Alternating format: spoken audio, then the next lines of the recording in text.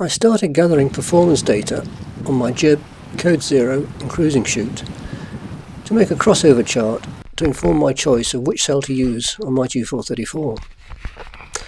Although the numbers are only valid for my boat and sails, I realised that the relative performances would be much the same for any modern fin-keel yacht, and therefore of interest to many owners. The Dufour was designed for 140% overlapping genoa, which I used for a couple of seasons. However, I found more often than not, by the time I reached the sea on a nice summer's day, a fair old sea breeze had set in, meaning I was beating out into over 20 knots apparent, which was just too much for the genoa.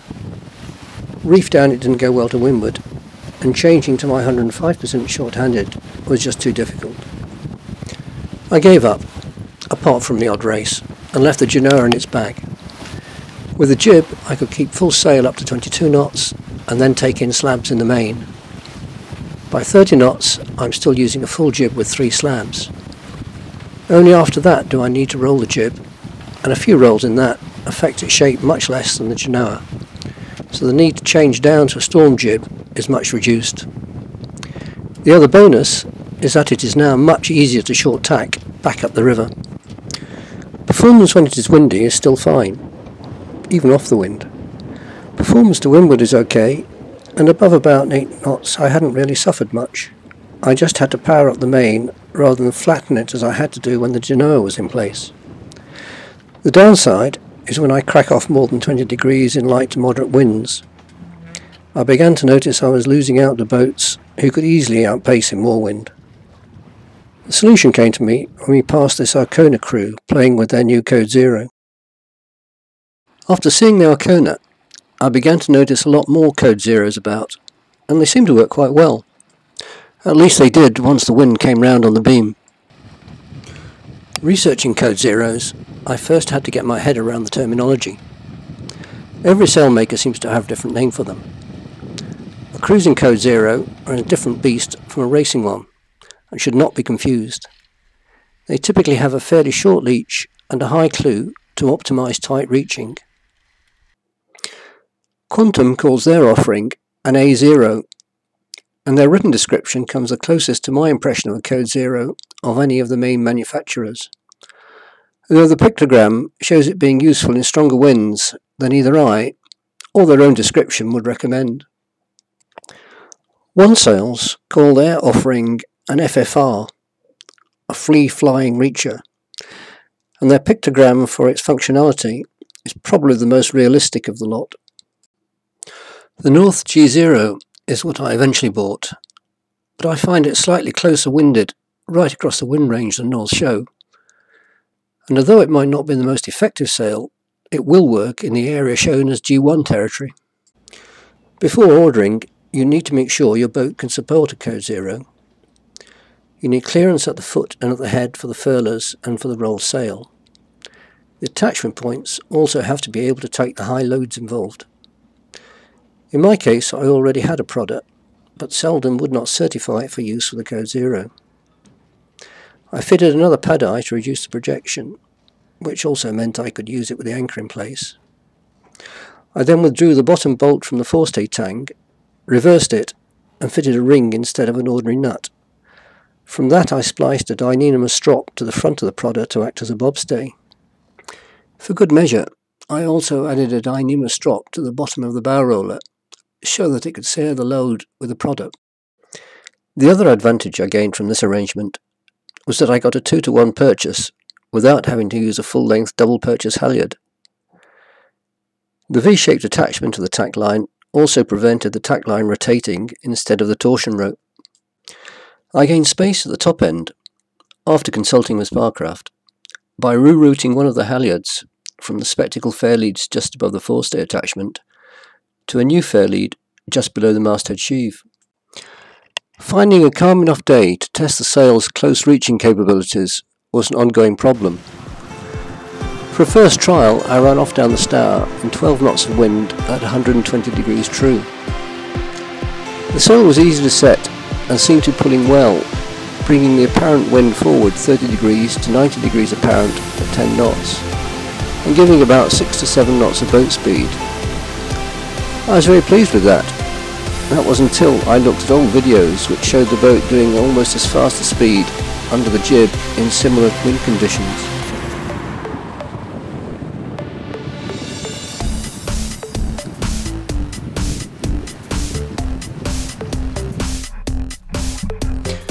I decided to try measuring the boat speed under jib and then hoisting the code 0 and seeing what difference it made, whilst on the same course and in the same wind. We started off under jib with 13.5 knots apparent wind at 100 degrees and 6.7 knots of boat speed. By the time code 0 was hoisted and pulling, the boat speed had increased to 7.4 knots, but the apparent wind had increased to 15.3 knots at 120 degrees. That was quite a significant increase in wind speed, but at a much lower angle, making it impossible to assess the difference the code 0 had made to boat speed.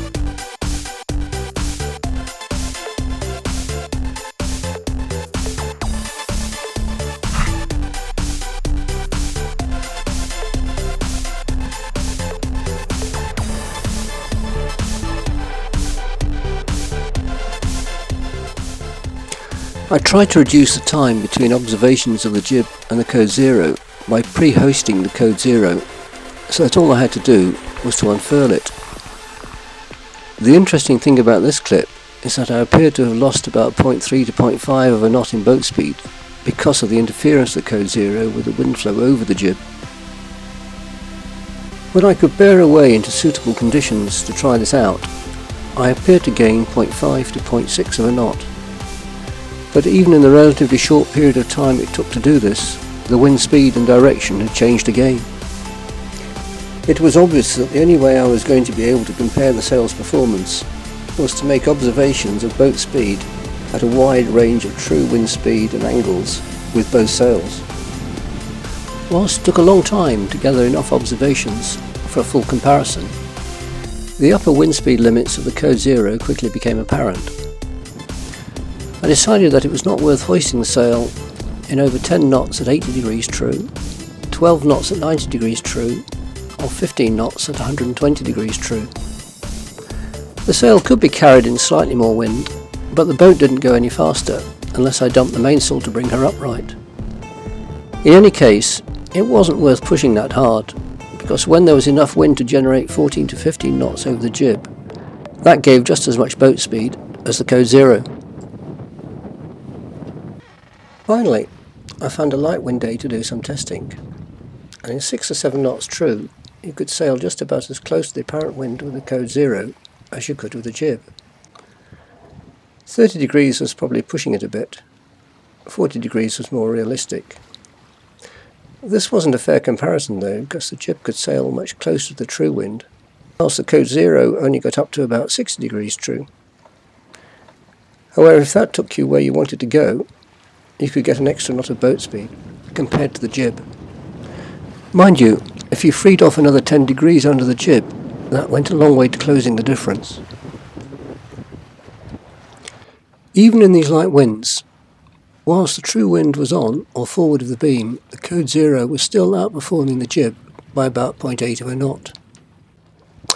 However, as the true wind of 6 knots came abaft the beam and the apparent wind fell, boat speed dropped off so much that it was impossible to quantify any difference in performance of the headsails, even though the code 0 continued to pull as far back as 120 degrees apparent.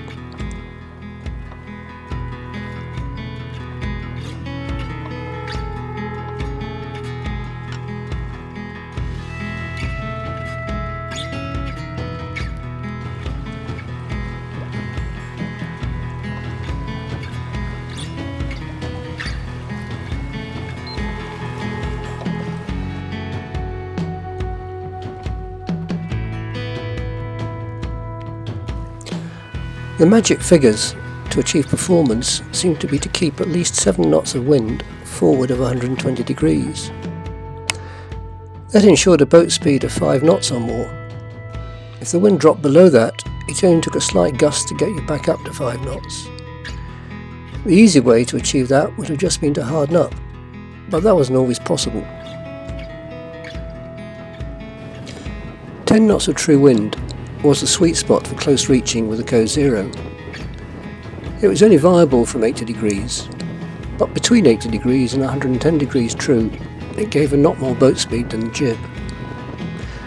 Lower than that, and the benefits faded to half a knot by 130 degrees and disappeared altogether by 140.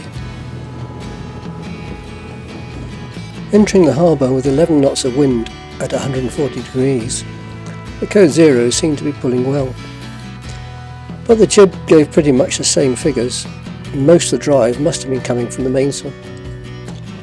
Although the Code Zero gave up completely below 150 degrees, for shortish distances in flat water it paid to goose wing the headsail. The boat was very sensitive to small changes in wind speed and direction in the range between 10 to 14 knots whilst on a beam reach. In 10 knots at 80 degrees true she was fine, but in 12 knots at 80 degrees true, shown here as 16 knots at 50 degrees apparent, she was overpressed and going slower than she had in 10 knots, unless the main was eased.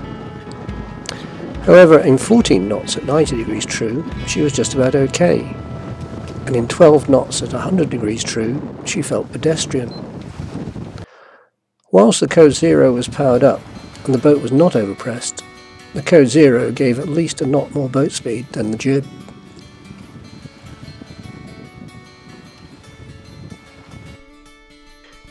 Using the Code Zero in 12 knots at 120 degrees true was a very comfortable way to sail. It was not quite as fast as using a cruising chute, but the wind only needed to move forwards by 10 degrees and you were getting the same speed, but still had the capability to handle it if the wind headed more or increased in strength, either of which would have forced you to bear away or drop a cruising chute.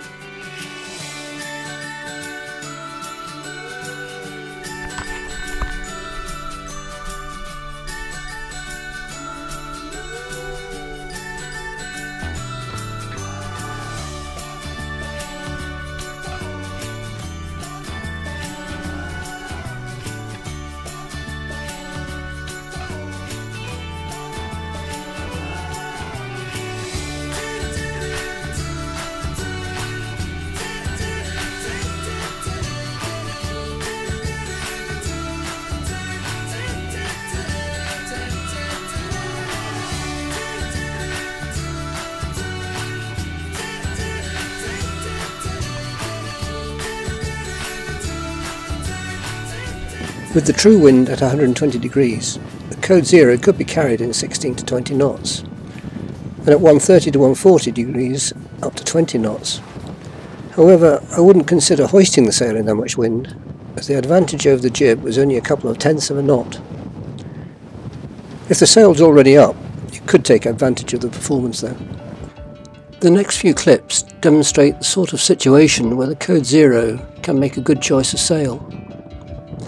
We were reaching to the Orwell under jib, making 4.9 knots in 10 knots of apparent wind at 60 degrees.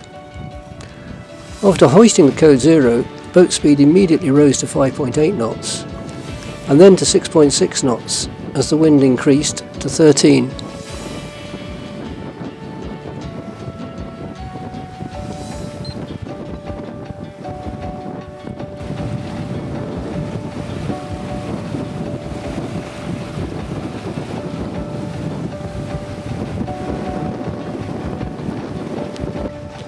I had to harden up a bit to clear the spit off the pilot station. The wind coming forward increased the apparent wind speed to 14 knots, giving a boat speed of 7 knots. This was too close and too strong for the cruising chute. Then, in a slight gust, the wind speed rose even further to 16 knots, which was overpressing the boat, and the autohelm was struggling to cope. I had to stop filming and dump a bit of the main, at which point boat speed increased to 7.4 knots.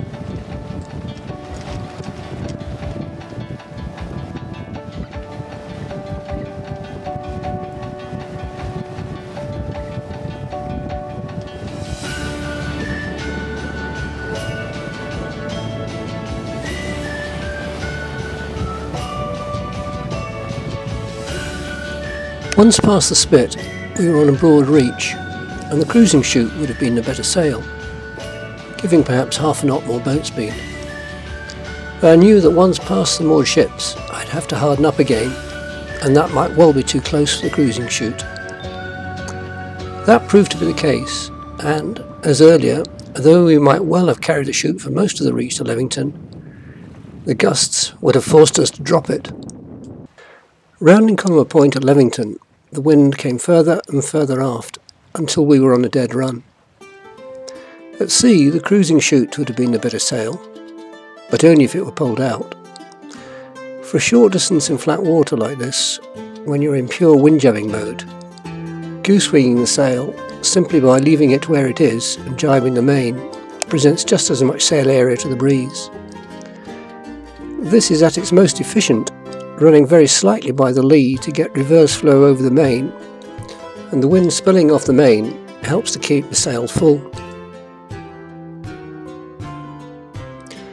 Doing this, we overtook a 40-footer, attempting the same trick with his Genoa. The Code Zero gave us half a knot more boat speed, and we soon left him well behind.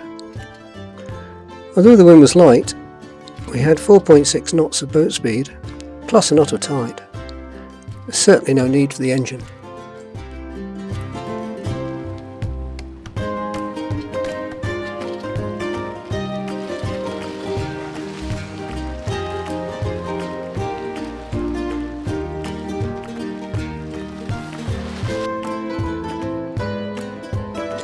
I'm not a believer in sailing the angles in a non-planing boat.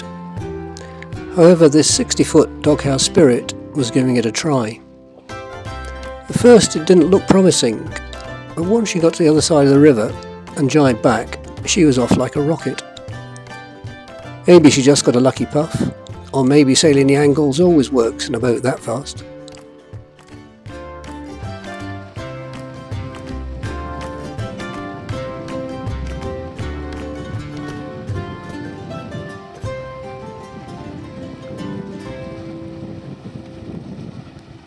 I bought a general purpose cruising chute when I bought the boat.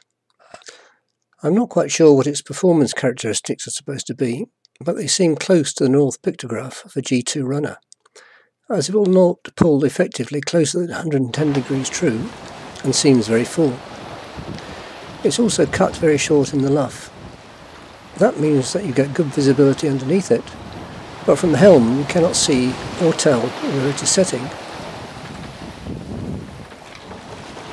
On a long run from Whitby to Harwich, it gave us 7 to 7.5 knots in 12 knots of wind, 120 degrees true.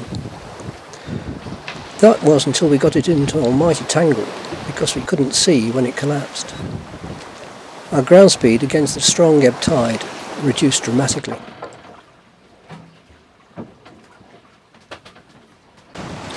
It also proved useful to push out past Hurst Castle against the last of the flood tide, and make pretend we were part of the race.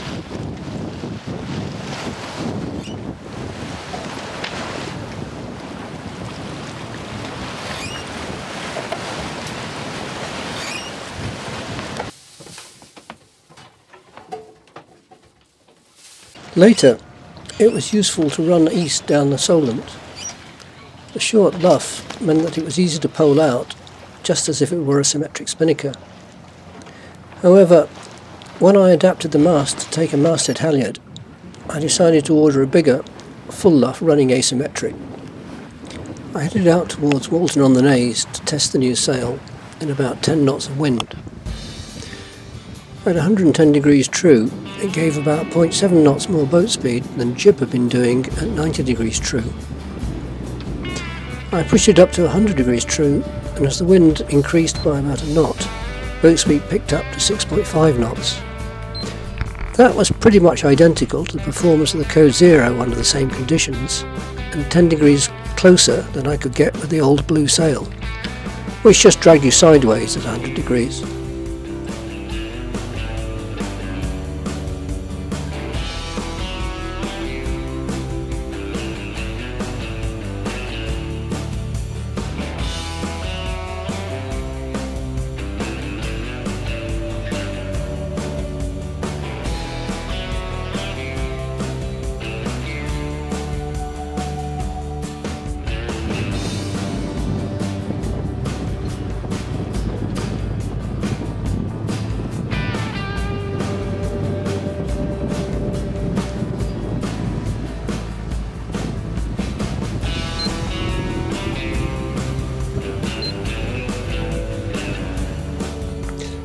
then tried running up the Stour, but the wind was very confused near the shipping jetties, and we were going slower than we had been doing under the jib.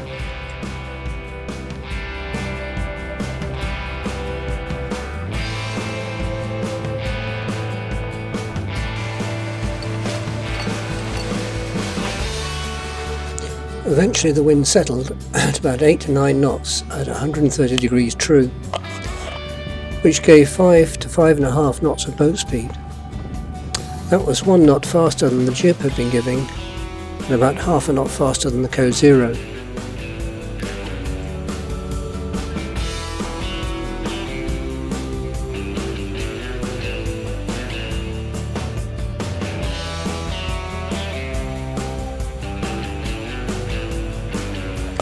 The sail was very stable, running between 130 and 150 degrees true, but any attempt to sail below that and it just collapsed. The only way to get it to fill again was to head up.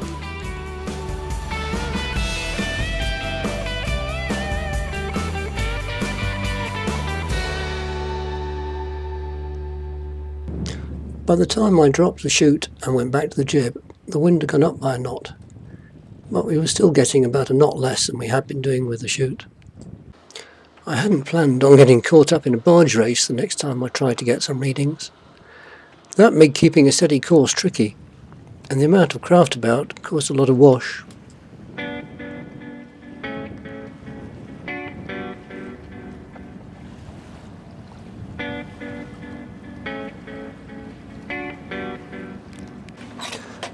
As soon as I got the chute up, the wind dropped, so there's no comparison to be made between the sails.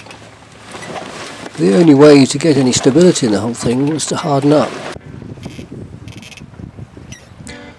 The only problem with that was that we were then going so much faster than anyone else around that boats to windward started to get in the way.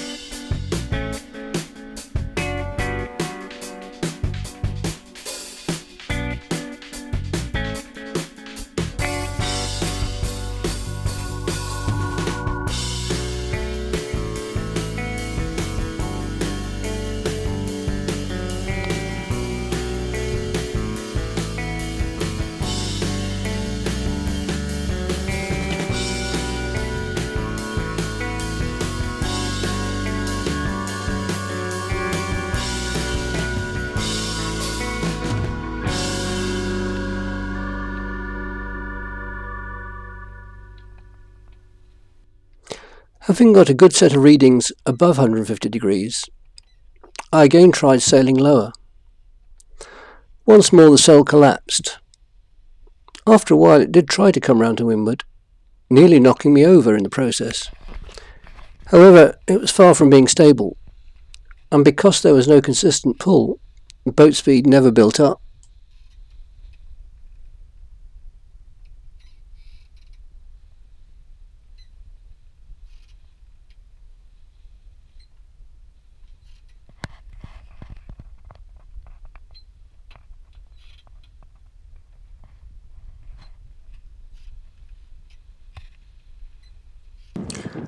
Trying to get a stable sail when sailing deep downwind, single-handed and in a seaway, is always difficult. I was sailing alongside my friend under white sails, and he never really got away.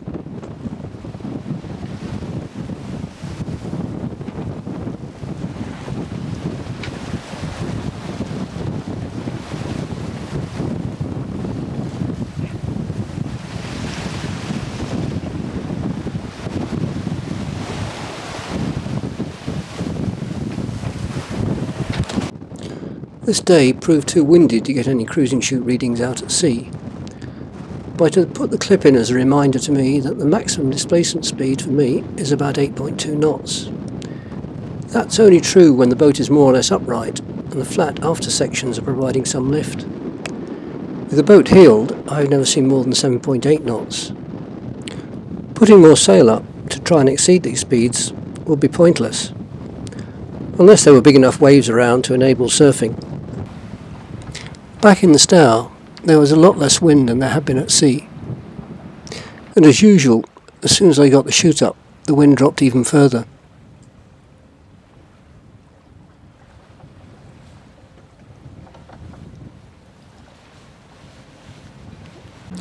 With a bit more wind than before, I did manage to get the sail to come round to windward at 160 degrees, but it was still hardly what you would call stable.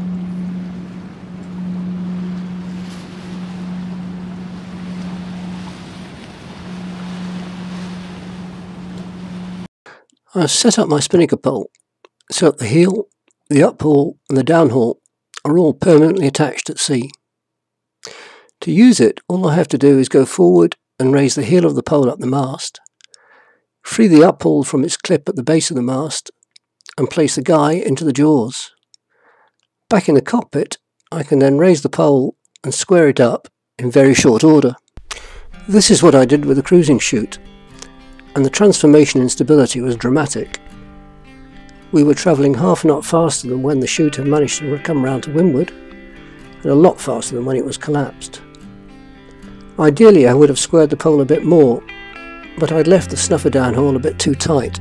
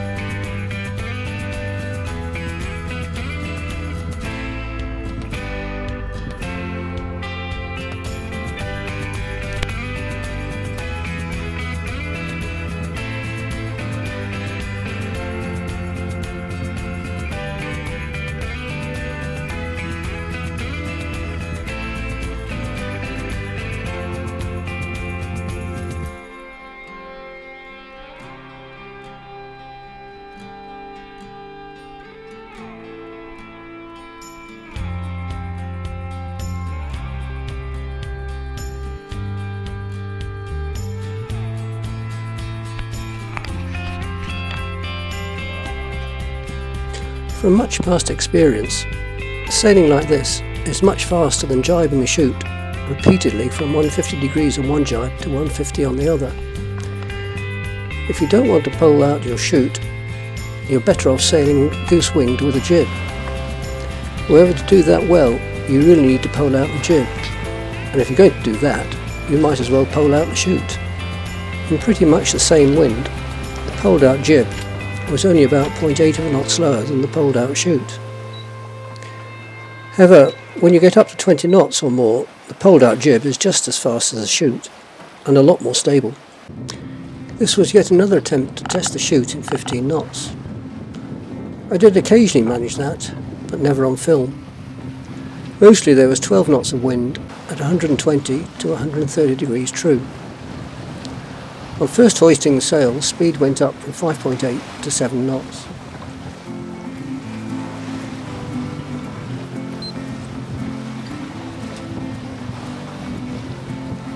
However, I did think of another way of testing the speed enhancement over the jib.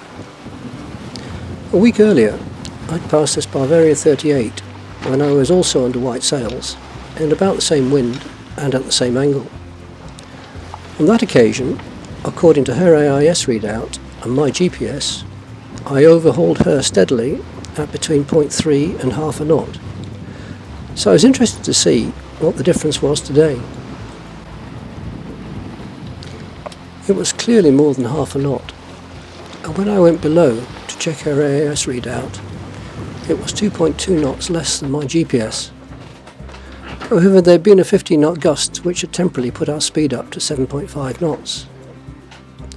The speed difference seemed to stabilise at 2 knots, of which somewhere between 1.5 and 1.7 knots must have been due to the cruising chute.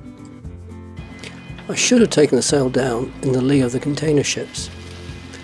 At first it was fine, but then we nearly broached onto the right-hand bank. Then a header forced me to drop the sail while heading for the shallows on the left-hand bank. I'd broken my own unwritten rule of not carrying the cruising chute in confined waters, and it seemed to me this oyster skipper was doing the same thing. Carrying a parasail, which is really just a specialised cruising chute, this far up the Orwell, at low water, looked very risky.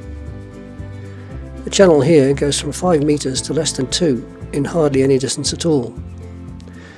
Fortunately, I had enough crew to cope when the inevitable happened.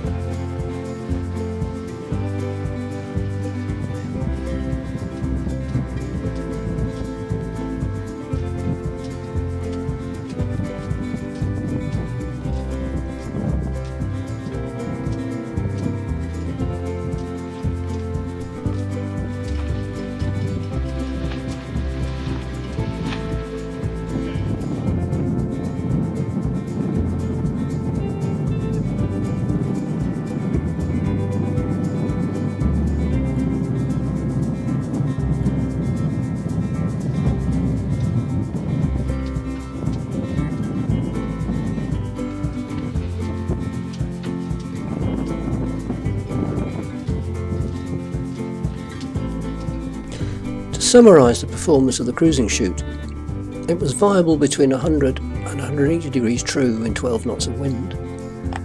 Between 100 and 110 there were a crossover with the code 0 where performance was the same and both gave a knot more speed than the jib. The further aft the wind went, the more the advantage the chute had. After 120 degrees true it gave a knot and a half more speed than the jib, and between a knot and half a knot more speed than the code 0, depending on the wind speed and angle. Personally, I don't hoist it in more than 15 knots, and only then when the wind is after 120 degrees. But if you have experienced crew, you can hoist it safely in up to about 20 knots. There isn't any point pushing it further than that. Gaining an extra knot of speed isn't always the most important thing. With a pulled out jib, we were making 5 knots or so, with a knot of tide underneath us. We were heading up the west coast of Scotland to Kinlochbervie. It had taken a long time to get here. Why rush? We just sat back and watched the scenery slide by.